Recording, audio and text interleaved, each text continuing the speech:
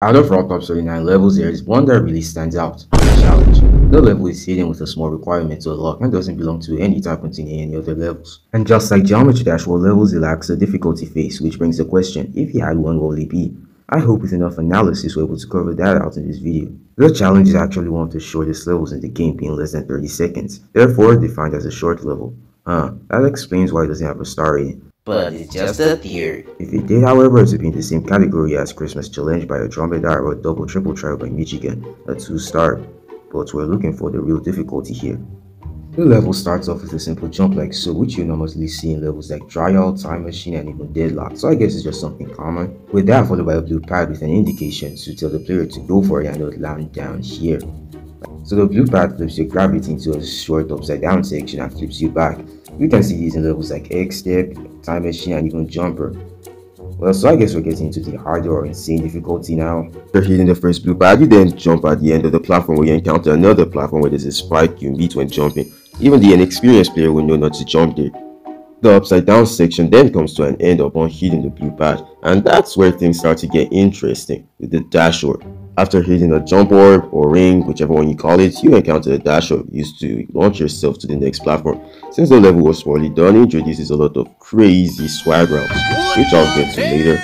In between the dash orb and the next one, we see some simple platform and orb jumps which inexperienced players should handle with ease. Now this is when things really start to get difficult for a short amount of time. This dash orb is meant to launch you to those green orbs where the first one there's a hard timing, and I really mean a hard timing, one you even see in an extreme demon. Right after tapping the next green orb, you then rest for, I don't know, 2 seconds, but what do you expect, the challenge is only for like 20 seconds, so why do you even need to rest at all?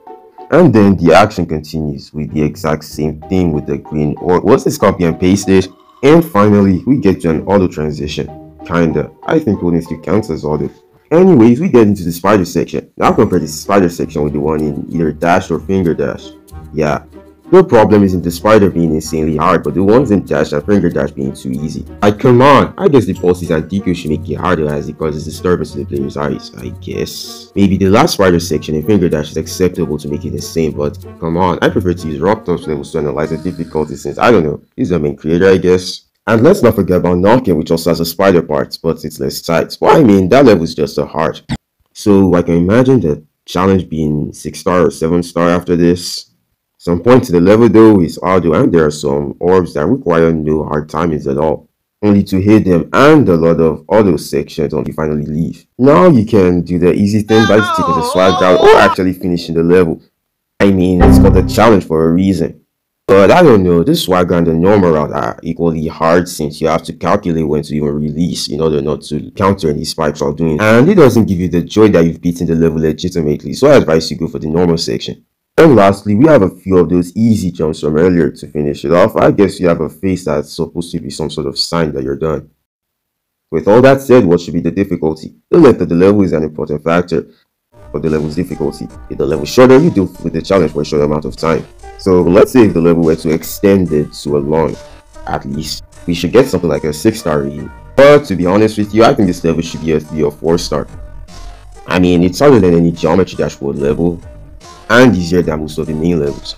I mean, it won't take an inexperienced player so long to beat the challenge. By they being short though, it can take them as long as it took the player to be counted go and knock him. And why I said a 3-star in the first place, there are some other sections that just ruined the challenge. And the cube section isn't that hard, but maybe I'm wrong at the end. I would like to know what your opinions are in the comments. I'm just expressing my thoughts here, so I don't think I'm right or anything. So in conclusion, hey Keymaster, you don't make a better challenge. So don't forget to, do what you see on the screen. So bye fellow dashers, it's next. Don't forget to watch the 2 videos you see on the screen, or one of them, where I replicated Geometry Dash game moves. Bye.